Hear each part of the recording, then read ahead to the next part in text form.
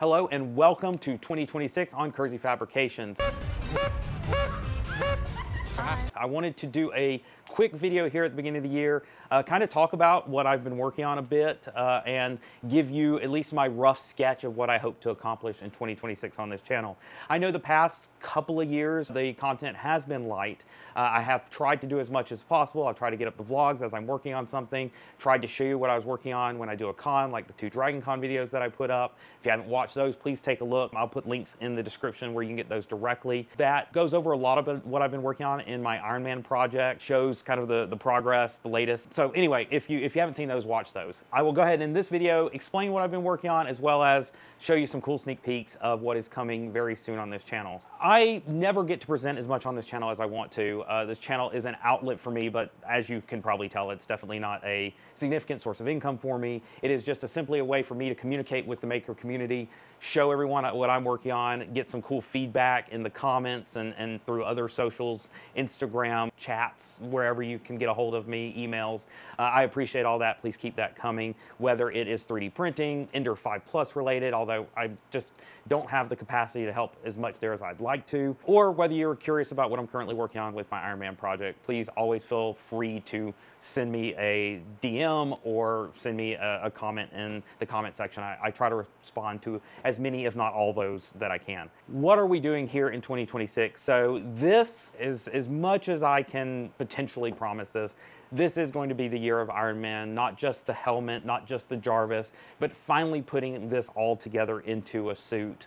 I was planning on finishing this summer for Dragon Con, and unfortunately that didn't happen. I ran into both a time crunch, a material shortage, some things that I couldn't get my hands on as fast as I wish I could have, as well as a glitch in some of my hardware design that did not work out the way I had planned it to work out. I'm going to go over that here in just a minute. So what you see here on the table shows a lot of the projects that I'm working on right now. Let me go through these in no particular order, I guess, but maybe the shortest to longest explanation. So right here is a stack of my new welding gear. This is what came with my plasma cutter. That Art Captain was super cool to send over to me. I was working on that. Hopefully you saw the unboxing short. If you didn't, you can find it in my shorts feed. It's the last one that I put up. And I am working on learning welding, plasma cutting, all that good stuff, learning to do metal. I would like to do some metal work on this channel. It's something I've always wanted to learn. So given this outlet, I would like to take you along for that journey. I was going to have the first use of the plasma cutter video up by now, but unfortunately what you can't see is I'm in a boot right now, and I had some foot surgery and I could not get that video up in time. So I was working on it the day of, or like the day before I had this foot surgery, and it didn't get up in time. So this will be coming very soon. As soon as I get out of this boot, get back in a regular shoe, feel comfortable operating heavy machinery again, you will see this full video. Got a whole bunch of cool stuff set up on the other side of the garage ready for this. So if you're interested in metalworking, following along with a guy that's completely new to it but has watched lots of YouTube videos on it, please stay tuned for that. Next up, the armor. What I got here is 2 different pieces of armor. This is a piece that is about halfway done. This is my nylon carbon fiber armor. The nylon carbon fiber provided by Polymaker, so still shout out to those guys. This PA6 stuff is amazing. Super hard. I won't have to worry about it melting, breaking, anything like that. But this represents 2 different phases of the armor construction. I have this one, which is, like I said, about 50% complete. It's got a lot of patching. It has the filler primer. It is ready for another round of sanding. And then once that round of sanding is done, I will be ready for the second round of primer, which this has on it. The black here you see is not the carbon fiber, it's the second round of filler primer.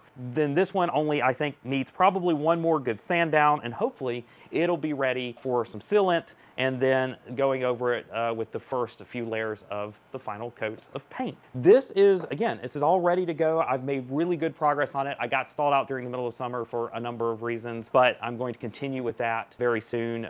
We've had a pretty warm winter, so I should be able to get out here in the garage and work on it. So let's next talk about this helmet. So this was kind of the last straw. I was trying to get the armor done right before Dragon Con. It probably wasn't happening, but I was working my butt off to do so. Ultimately, this helmet ended up just stalling the whole thing out. I'm going to show you here, hopefully the close-up camera gets this. I have a whole new video on this new board that is in the top of this helmet right here. Yep, right here, this new board. It's all new technology, a whole new software stack for it, new sensors. It's very, very cool. Got a whole video coming out on this. Again, that video's actually been done in a very rudimentary way for quite a while, but I just haven't finished the B-roll on it. I got to get to that probably right after this video is posted. But that board went great. Everything looks great. It is a custom Kersey Fabrications board. And then we have the new curved, beautiful helmet opening displayed here. I was very, very proud of this. As you can see, it does open as it should. Keep in mind, this is just, if you're looking at the print quality on this, this was the, I need to print it fast, so I have a test helmet. I was working on this front face plate, got everything mounted up, and I'll tell you what, these flexible displays on here, they're a nightmare. You do anything wrong with them, you bend them the wrong way, you crease them the wrong way, even if you're being as careful as possible, and they break. And that's what happened to this one. I got everything ready to go, and this broke on me. And it broke me for getting this out on time, and so I had to abandon it. These displays are a little over 200 bucks each. I've broken 2 of them now, and so because of that, I've abandoned the flexible display, at least for now. I'm not saying I won't come back to this. I do love the design, but I've really got to get me a flexible display that doesn't break so easily. It does work. If you don't try to mount it in the helmet, it works fantastic, but it's just too fragile. And if it breaks on me, it's most likely going to break on anyone else who tries to do something similar themselves. And I don't want to lead people down that road either for people looking to replicate my work. That was a keyboard, and it fell on my foot that's in the boot.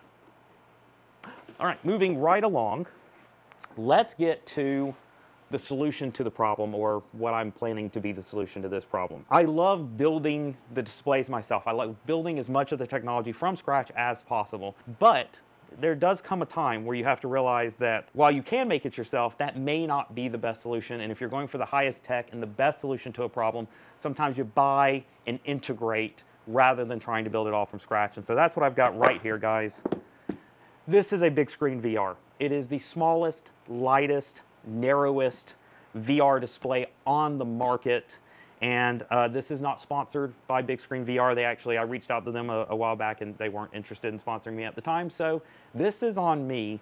This helmet, or headset, whatever we want to call it, this headset is a little over $1,000. I also ponied up for the eye tracking, which is a little bit more money, but I really wanted to do some eye tracking integration into my HUD. So we've got eye tracking in this as well. I do think it is the perfect solution for what I'm building here. I'm going to have whole videos on how I'm going to engineer this, how I'm going to integrate it into the helmet. Again, with the goal still being that it does open, that it's got all the features I was planning on here, but let's not mince words. This is higher resolution. It is a higher refresh rate than what this was going to give me. It does have the built-in eye tracking. It is thinner, it is lighter. I think it is a better solution in every way. Again, these folks have the resources and the backing to build something high-tech that I can't even get my hands on. These displays, they're over 2,000 by 2,000 for each eye. That's not even something I can get my hands on. And I don't have the manufacturing ability to build these pancake lenses that they're building in here. Just a quick overview of why I've chosen the Bigscreen VR as the solution for this. There's really no other competitor in the market that I can think of that will do this. There are some ones that you can get from AliExpress or stuff, but you'll spend this much or more on them. You will get them from China, and you will hope they work. And at least this way with the Bigscreen VR, I know that it works. I know it's a proven technology. It's a company I can get a hold of if there are any problems. Along with that, I went ahead, one of the reasons, so I think I ordered this back in February, something like that, and I just now got it literally 2 weeks ago, I think, 2-3 weeks ago. And one of the reasons was I didn't want a custom fit face cushion, as they called it. I wanted something universal. I wanted something that other people can try on the helmet. That's something I like to do with people, is let them try it on. And so I needed something more universal.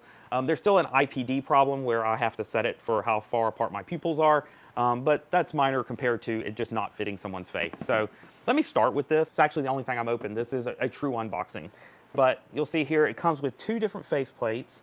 One is soft and one is firm. I will probably end up going with the softer of the 2. So that is the soft one. You can see here, the top one was soft, this one's firm. Here's the soft. It actually fits my face extremely well. Let me try on the firm one as well. And then these, again, they're magnetic. They are designed to be swapped out. Here's the firm. And there's nothing wrong with the firm either. I think the soft will probably be better for my use case though. But anyway, I've got the universal cushions now, and that will be what I'm using in the helmet. Let me go ahead. Let's do the grand unboxing here. Again, Bigscreen VR Beyond 2. And this is the 2E. It should have the eye tracking in it. I've already got my codes and everything to start playing with it. I am probably going to start playing with this on the PC just to make sure it works. I just want to validate that, you know, it's fully operational, no dead pixels, nothing crazy like that. Eye tracking works like it's supposed to. I will validate its functionality before we ever move on to integrating it with like the Jetson and the helmet. But anyway, let's take a look at what we have here. Take a look. All right, it is a beautiful unboxing. I went with the, let me tilt this up a little bit. I did go with the clear one because I love being able to see all the details in here. So this is the clear front. You can see it's autographed by everyone. Let's go ahead and pull it out, take a look. Looks like I have a finger hole here.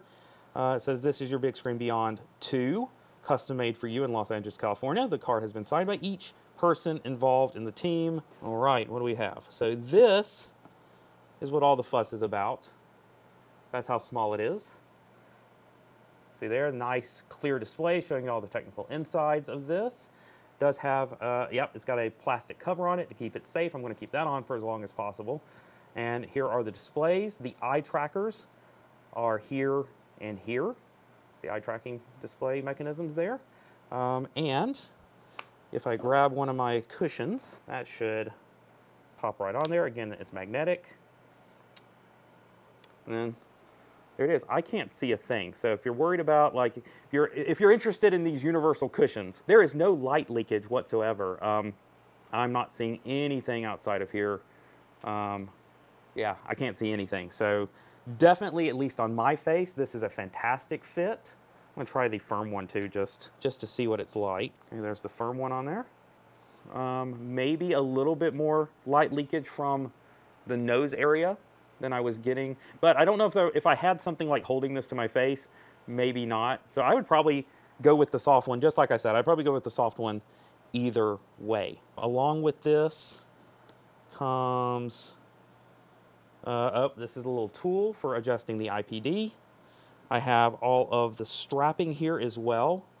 This is just the standard strapping. I should be getting the nicer strapping where I can flip it up and stuff like that, which will be great for development, but I haven't received that yet. I need to contact them to find out when that is shipping. I thought it'd all come together. Along with that, inside the box, this should be all of the cabling that I need. So I've got this adapter box that it comes with here that I can hide inside the armor. It's got a DisplayPort connector. It has a USB connector, and it has another USB connector. And yeah, this is the USB-C that goes to the mask itself. What else I have in here? This is the setup guide information. And in the bottom, we have our super long USB-C cable. And it looks like I have a wipe right there. So that is my full Bigscreen Beyond setup. Anyway, so that is what I'm going to be using inside the helmet. Like I said, I'm going to do a pretty easy test where I hook this up to my PC, make sure that it works the way that I expect it to, and then I will begin the custom 3D modeling that I need to do, the software integration that I'm going to need to do, testing it with my setup and making sure that it does everything that I dreamt it would do. So beyond that, what have I been working on? Most of the time I spend working on the software that goes into all of this, and that has taken up a great deal of time, although I'm accelerating that process a great deal these days. So what I've been working on the past few years has been a proof of concept. It's not really a minimum viable product necessarily, because it's not productized in that way, but it's more of a let's show people what we can build. Let's show how this will work. Let's show that it does work when you put everything together. And so that's what I've built thus far with my Iron Man setup. But what I've been working on the past couple of months has been actually productizing the software. And what do I mean by that? I mean taking something that was once just a proof of concept and showing, like, I want everyone to use this software in whichever capability or capacity that they can. And so, like, the past 2 months, I've been working a great deal on my JARVIS Friday software that I have dubbed Dawn. And Dawn is a software suite that I went, what is JARVIS? When you see him in Iron Man 1, when you see him later in the show, in the movies, what is JARVIS? What are his capabilities? What does it take for me to take JARVIS, and instead of him being a tech demo, which is what most people's JARVIS really are. If you look at them, they're all designed in a web browser. You have to have the web browser up to use them. They are a single instance of JARVIS that is only here.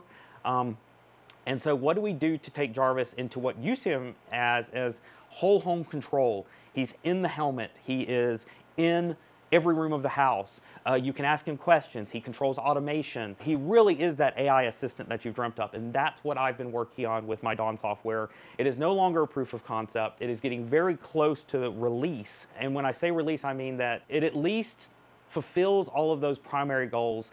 Like, all of the ideas I've had in my head have been implemented. You can put JARVIS in multiple places. You can access JARVIS on your phone. You can access JARVIS in a web browser. All of these things with a single personal assistant. And that personal assistant can be local, using local large language models. It can also access OpenAI large language models, Claude large language models. I can integrate more into the future.